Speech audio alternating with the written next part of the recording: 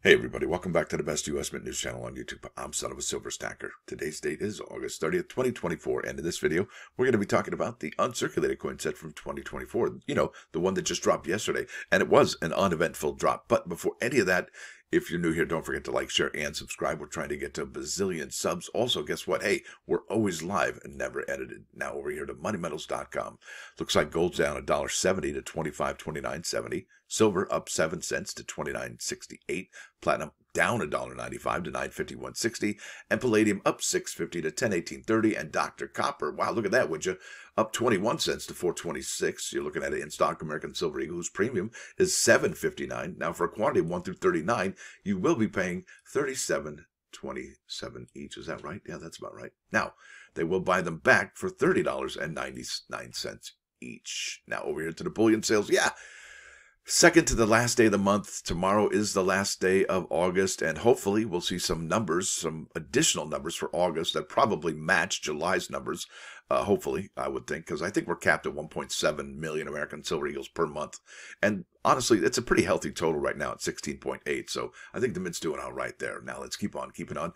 Yep, there she is. That's the uncirculated coin set from 2024. Just dropped yesterday at noon. There was no household order limit. However, there was a stated product limit of 190,000. And the reason this set is, well, has caught the eye of the collecting public is because those Jefferson nickels, as you can see right there, particularly the, the Denver one, that's in the red right there. The Denver is at 32. Let's see here. I think I have it here. Nope, that's not it. It's at 32.8. There we go. Found it 32.88 million so far this year, and we could see additional numbers, okay, in about a week or so, maybe less, maybe Monday, Tuesday, and Philadelphia is at 36.72 million. Now, if you recall, the 2009 Jefferson nickel was pretty low mintage.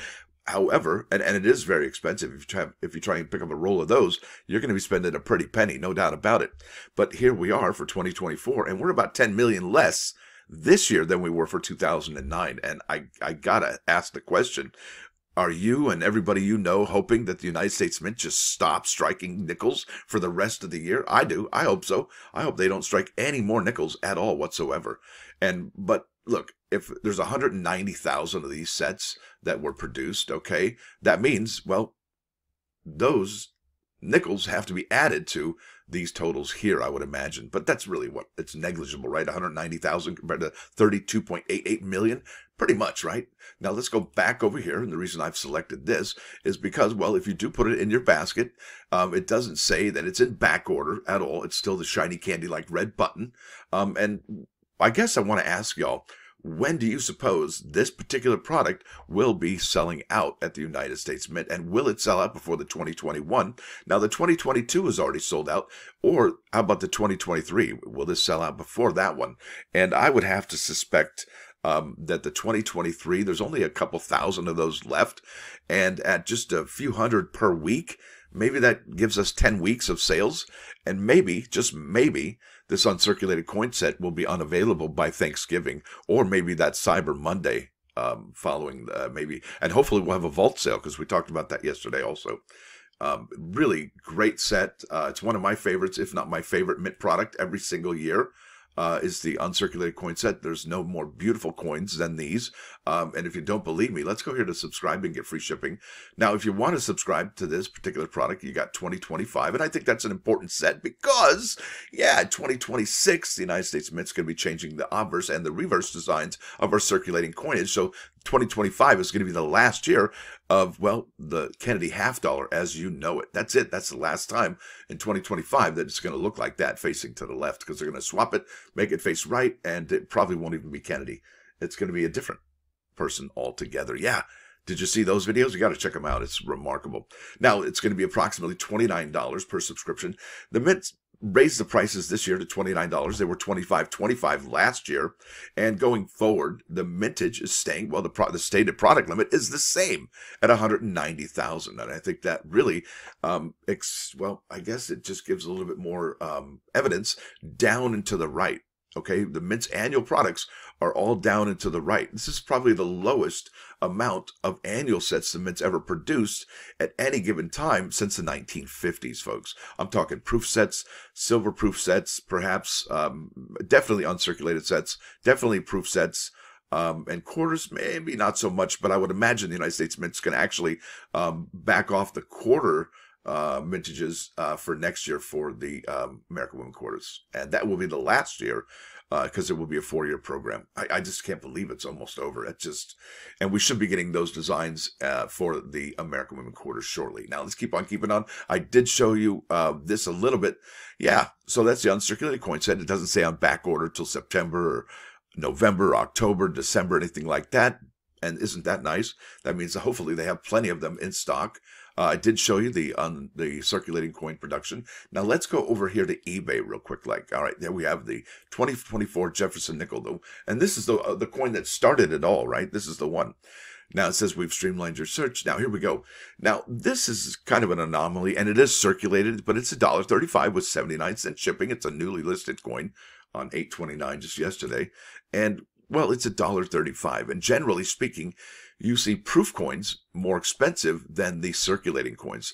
Well, I would say uncirculating coins even then too, right? Because proof are more valuable, generally speaking, than circulated. It says so right here at the Google machine over here. And I asked the question to the Google machine, which coin is generally worth more, proof or uncirculated? Well, Search Labs of the AI Overview states that proof coins are generally worth more than uncirculated coins due to their rarity, superior quality, and limited availability. Proof coins can sell for more than value, I guess, the value of their precious metals, and some have seen substantial value increases. Now, here we go. Here's how proof and uncirculated coins compare. Production. Proof coins are struck at least twice and hand-polished, while uncirculated coins are struck once, similar to circulated coins. Now, not necessarily for the uncirculated coin sets, because I did want to show you this real quick. Yeah, this is amazing. So in the description for the subscribing and free shipping, not under current product, which is kind of a head scratcher, but it says right here, U.S. Mint uncirculated coins are struck on special presses using greater force than what is used for circulating coins, producing a sharp, intricately detailed image. That's right. So that's one thing about the uncirculated coin sets that stand above the bankrolls that you can get at your local, well, obviously bank. They're way different. They're two different coins. Now, appearance. Proof coins have a mirror-like background and frosted foreground, like devices, right? While uncirculated coins may have small scuffs or imperfections. Rarity. Fewer proof coins are minted than uncirculated coins. Cost. Proof coins cost more upfront than uncirculated coins. Value. Proof coins have a higher markup and greater potential for appreciation over time. Investment. Proof coins are prized for their aesthetic qualities and potential for significant appreciation.